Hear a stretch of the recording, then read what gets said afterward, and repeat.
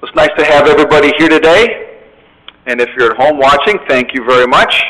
I have been scheduled to speak since January, but the weather has not cooperated, and so it's glad to be here today, glad you're all here. And my message is something that you've heard probably before if you've heard any gospel messages. It's very simple, and it's 2 points. Man's ruin and God's remedy. And that's the simple gospel. The one verse we'd like to look at when we think about man's ruin is this verse in Romans chapter 5 and verse 12. And years ago, our friend Josh Belvano was here at the Good News Center when we were down on Grant Avenue, and I remember him speaking from this verse. He said this verse should be spoken in every gospel meeting because it contains the whole sum of why we need to be saved. Let's read it together. Therefore, even as through one man sin entered into the world, and death by sin, and so that death passed on all men, inasmuch as all have sinned. Romans 5 and 12. I'd like to just break this verse down a little bit and look at it in 5 different points. The one man, sin entered into the world, death by sin, death passed on all, and all have sinned. And with God's help, He'll show us why we need to be saved and why we need Christ as our Savior. One man. The very first man ever created was Adam. And the Bible says that God looked down and says, let us make man in our own image. You notice that it was plural. That was the triune God. God the Father, God the Son, and God the Holy Spirit. Let us make man in our own image. So they made Adam in the own image of God. And they made Adam with 2 arms and 2 legs and 2 ears and the same anatomy that we have today. But they made Adam with something that you can't see. They created Adam, and God gave Adam a free will. It's the will to choose. Now, the company I work for, Cleveland Price, we have some amazing computer programmers. And we have some amazing programmers here today.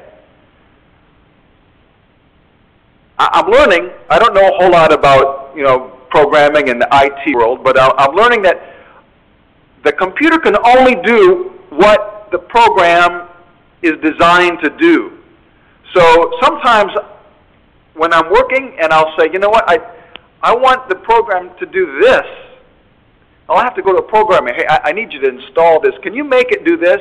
And sure, we can do that. And next thing you know, boom, boom, boom, boom, there it is. And God didn't program human beings to love God, to worship Him. We did not have that innate sense of falling down before Him and giving Him our praise.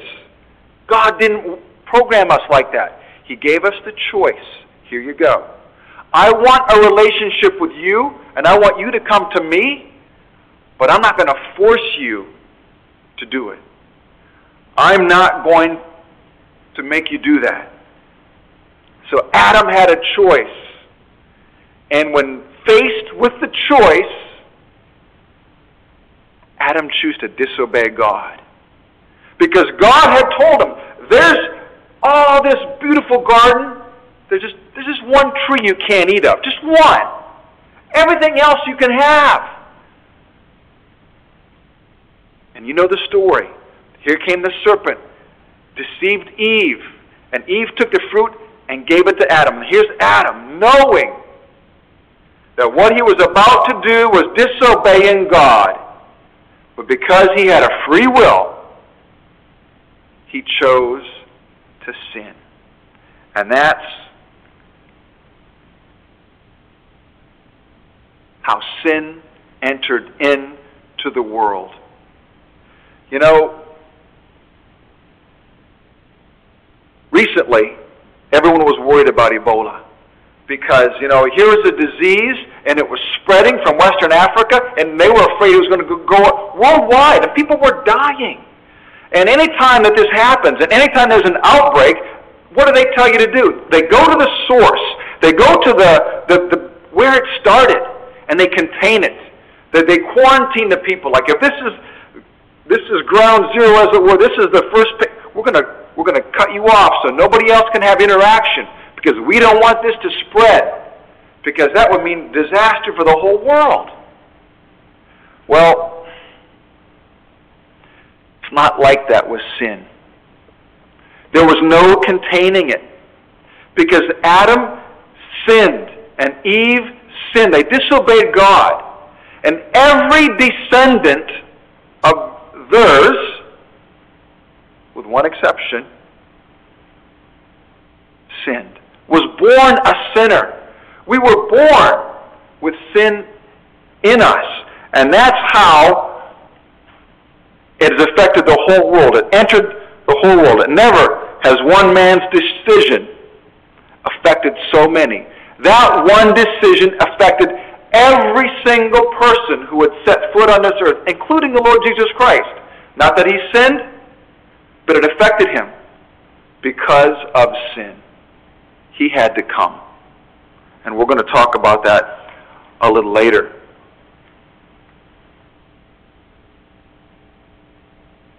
Death. Imagine a world without death. Can you? Can you imagine walking through the hospitals and every room is empty? No one there that day for chemo. No one there getting radiation. No one in the emergency. Hospitals are empty. No death. No cemeteries, no funeral homes, nothing. That's what it was like. But when Adam chose to disobey God, and Adam chose to sin, what happened? You see, up to that point, Adam and Eve were in the Garden of Eden, and they didn't have any clothes on. And when they ate of that fruit, when they sinned, they opened their eyes and they were ashamed. And what did they do? They hid. So here comes God, and God's calling out, hey, where are you? What? Because they used to walk in the cool of the day. Adam and God had fellowship. They enjoyed each other's company, and they talked, and they enjoyed one another. But now because of sin, there was no longer that fellowship with God. Adam was hiding. And God says, why are you doing this? Well, I'm naked. Did you eat of the fruit? And it came out, and it's almost like Adam blamed God. Well, the woman that you gave me, you gave me, if you hadn't given me this woman, that's almost, when you read Genesis chapter 3, that's almost the attitude you have. Because you gave me this woman, and she led me to, no, Adam, you had a free will. You could have said no, but you sinned. So now, I need to clothe you. I need to put some covering on you. And we read that God covered them with skins of an animal. Now, let's just try to think about this. Let's imagine that there's this animal there, and he says, hey, you need skins? Take mine. I'll be fine. I'm just going to keep here eating this grass, and I don't need my skin. No, it wasn't like that. That animal had to die. That animal had to be killed, and its skin taken from it to clothe Adam and Eve. Sin brought death. Sin brought death. And that's what we read. For the wages of sin is death. So here it was. Sin entered into the world by Adam, and now death was brought in the world. And now Adam and Eve were destined to die. Their life would someday come to an end. And not only their life, but everyone's life. There are certain traits that we get from our parents. Sometimes if your parents are tall, then chances are that the kids may be tall. Sometimes if the parents have blue eyes, maybe the kids will have blue eyes. Or sometimes if the parents are athletic or musical, sometimes those genes get traced down, and the kids are the same way. Sin is 100% hereditary. Sometimes things like that skip a generation, or maybe just because my dad is good at this doesn't mean I'm going to be good at that. Well, I can tell you and guarantee you this: because your parents are sinners, you're a sinner. There's no exception. Absolutely no exception. This verse says, death passed on all. Each and every one of us have an appointment. I've had appointments and I've missed them. I've been late, I've been early. Sometimes, you forget, oh man, I had a dentist appointment, I forgot, and sometimes now they'll even charge you. If you don't call ahead of time, you're getting charged whether you were there or not. We all have an appointment with death, and we're not going to miss that appointment. Hebrews chapter 9 says, for as it is appointed unto man once to die, and after this, the judgment. We will all be judged after we die. And let me make no mistake, all have sinned.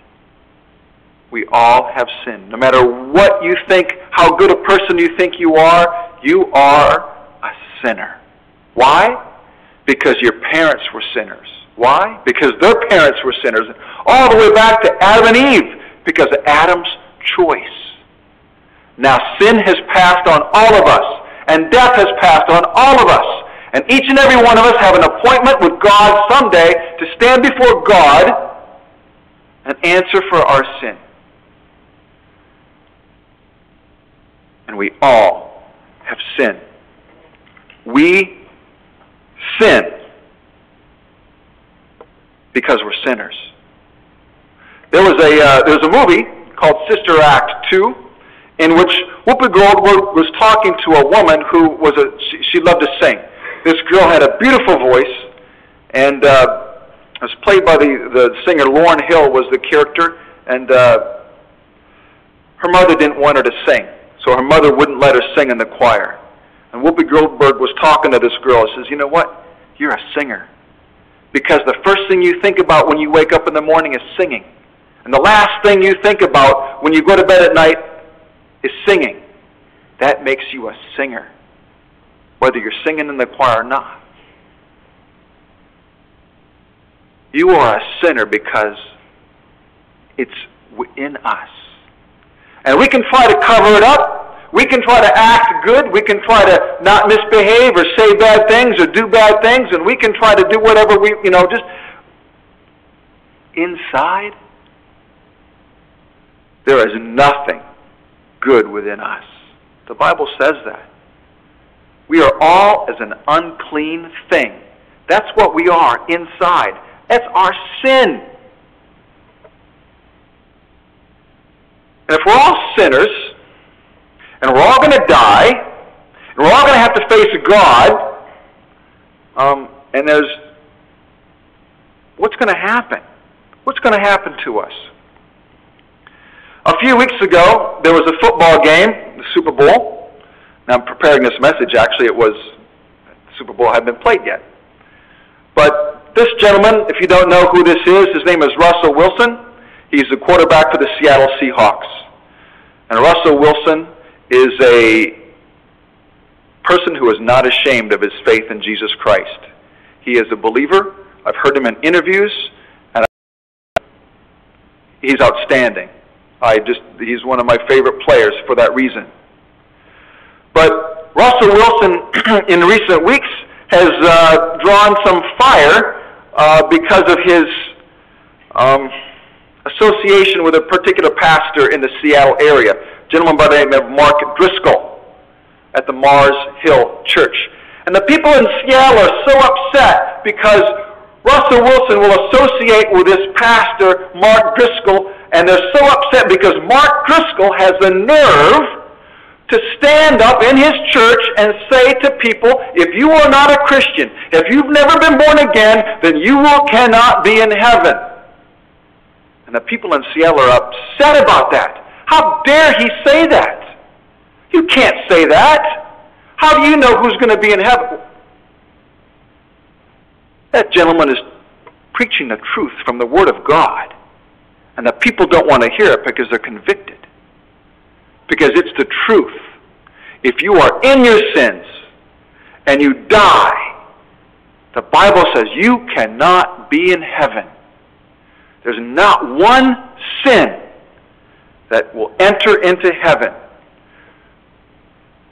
There shall in no way enter into it, heaven, anything that defiles, or making an abomination or a lie. But only those who are written in the Lamb's book of life. Revelation 21 and 27. And you know, when I was growing up and I wasn't saved, I would cringe every time someone would take a platform like this and he would say, let's open your Bibles to Revelation chapter 21, or 20 rather, because this verse, and death and hell were cast into the lake of fire. This is the second death. And if anyone was not found having been written in the book of life, he was cast into the lake of fire. That scared me to my soul.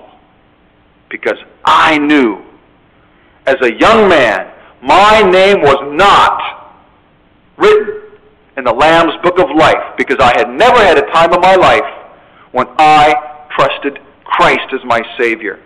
And when I read that, my mind, my imagination would immediately try to think about how terrible it was.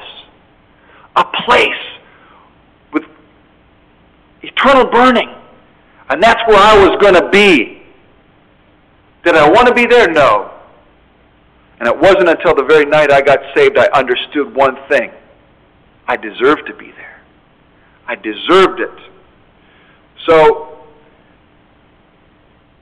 we've all sinned. No sin can enter into heaven. So then how does anyone get into heaven? I asked this question once to a man. I told him, I said, listen, Joe, everyone's a sinner. No sin can be in heaven.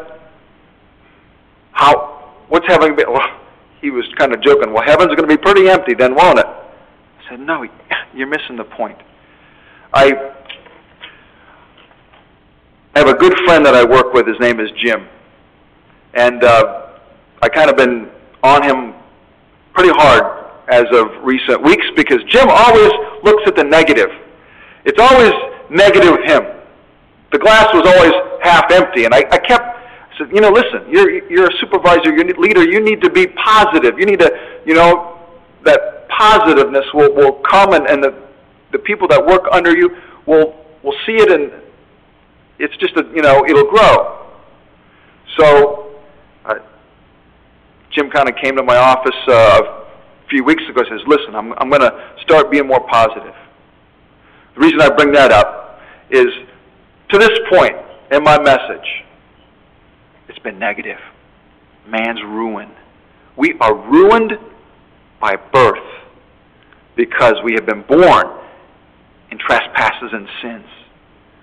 There's nothing we can do on our own. But God has a remedy for us.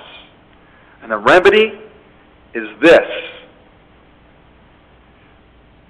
This is a true saying, and everyone should believe it. Christ Jesus came into the world to save sinners.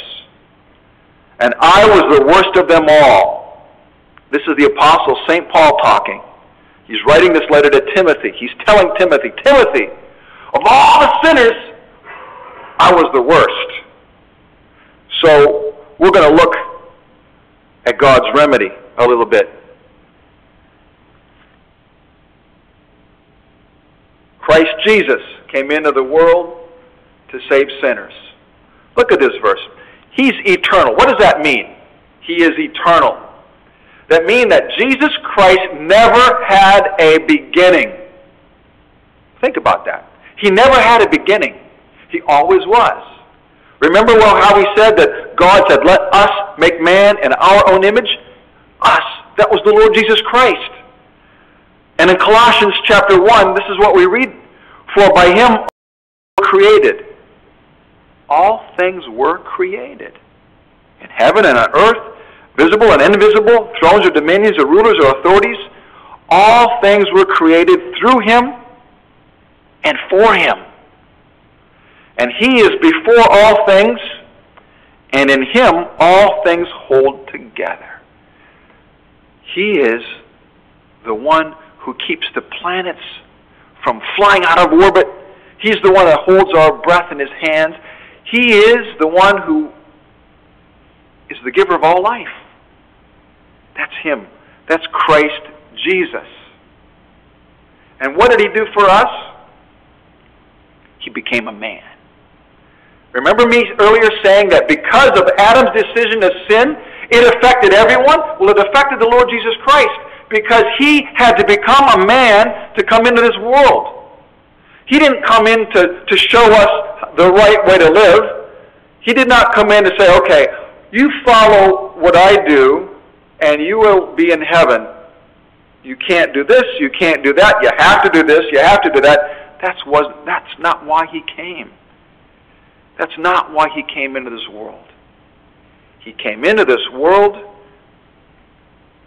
to save sinners. I recently almost lost a friend. And not because they did anything wrong, but because he was almost taken. He was almost in eternity. And my friend Scott, a friend of mine from Iowa, Scott Hayes, he and his wife were down in Mexico, and they were walking on the beach. And, just imagine yourself down there enjoying the beach. Wouldn't that be nice to walk on the beach right now in the nice sand, and you're in your bathing suit, and there's the ocean. And they came across a point where there was a river was emptying into the Pacific Ocean there. And the current was rather swift. So Scott thought better of, now we're not going to cross that. Scott, admittedly, us flatlanders, we're not real good swimmers. So he says, nah. But there were a couple ladies that were walking towards he and his wife, and they crossed this little channel area, and they said, oh, it's fine, you can get across. So against his better judgment, he set out, and he, after his second step, the sand under his foot gave way, and he was taken away from shore by that strong current. Now, Scott said in his Facebook post, the average age of the people on the beach was about 70 years old. But there was one man who was a triathlete, very good shape, very strong swimmer. He jumped up, he saw Scott being taken away from the shore with his strong current, and he grabbed a child's life preserver and he ran. And he dove in the water and he swam out to Scott. But he couldn't pull him back in. The current was too strong. They were being swept away from shore, out into the ocean. 15 minutes passed, and Scott was going unconscious and conscious, and finally there was a fishing boat that saw them and grabbed them and pulled them in. And Scott was coughing up water and blood, and he spent many days in the intensive care unit. The doctor said, you were as close to death as you possibly could be. He was being swept away from shore and couldn't do anything about it. Just like we are in our sins. Because our sins are taking us away from God. And no matter how hard you try, no matter what you do, if you want to try to be good, you want to try to go to church, you want to try to pray, no matter what you want to do, nothing can get you back to where God is because of our sin. And some people try other things. Just like that man that reached him, he wasn't strong enough to bring him back. Just like people who want to say, you know what, I'm going to go to church every week. That's not enough to get you back to God. So you know what, I'm going to give 1/10 of my earnings. I'm going to give it to God. I'm going to give it to charity. That's not enough to get you back to God. There's only one thing that can get you back to God. One person. That's Christ Jesus. He came to save sinners. And to do that, He had to give His life on the cross. He had to go to the cross and allow Himself to be crucified. The death of a criminal, the death of a sinner, but yet He wasn't being punished for His own sin. I was thinking this morning, during our first meeting here, my mind went back to the very night that I got saved. I envisioned the cross and the words that Christ was speaking to me. And He says, I'm here for you. I'm here because of you. Your sins are nailing me to this cross. Your sins are holding me on this cross. And because my sins were placed upon Christ, He bore them willingly. I believe that. I believe it. I'm saved. I'm saved because of that. A lot of people have trouble with this portion.